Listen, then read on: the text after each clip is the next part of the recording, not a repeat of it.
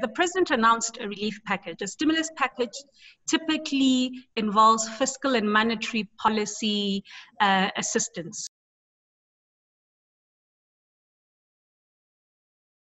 So what is the difference between a stimulus package and an economic relief package? And which of these did the president announce on Tuesday? It did have aspects of fiscal policy in it, but it's more of a relief for COVID. It's not a relief necessarily for the economy.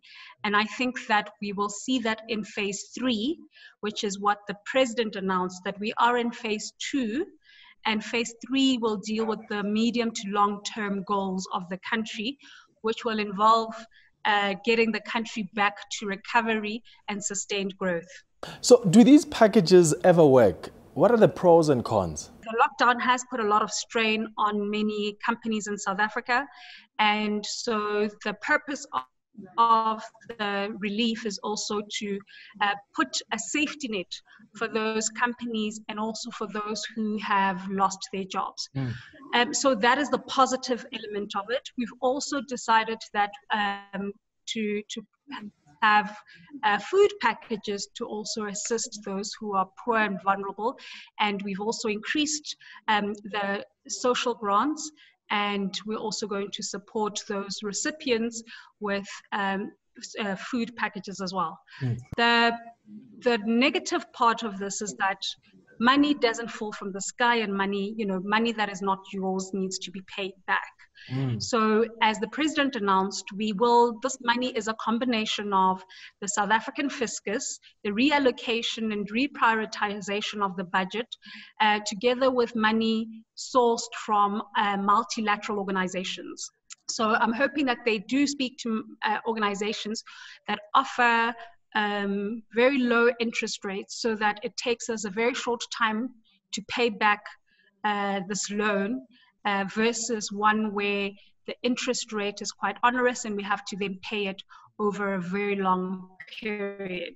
So I think that that is obviously the cost of borrowing money elsewhere.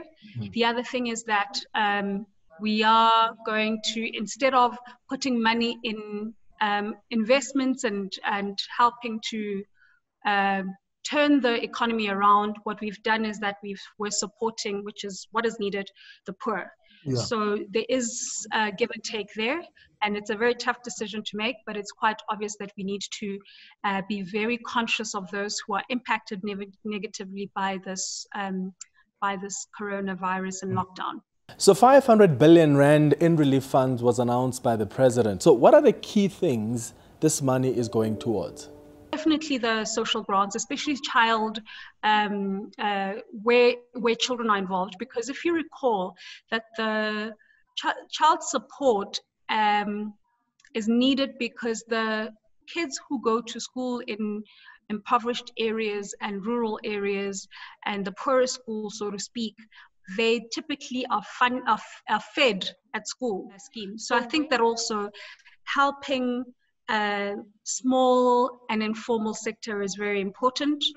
I think that the additional expenditure that is going towards PPEs and beds and ventilators is also very important currently.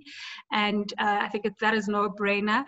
Protecting jobs, 100 billion has been allocated towards protecting jobs, ensuring companies don't lay off workers, and helping, as I mentioned, SMEs. And I think about $2 billion rands has been dedicated towards that.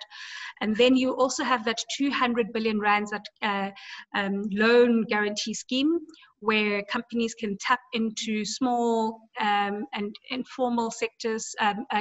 Small companies can also tap into this resource, and which will help them survive and also help them go back into operation.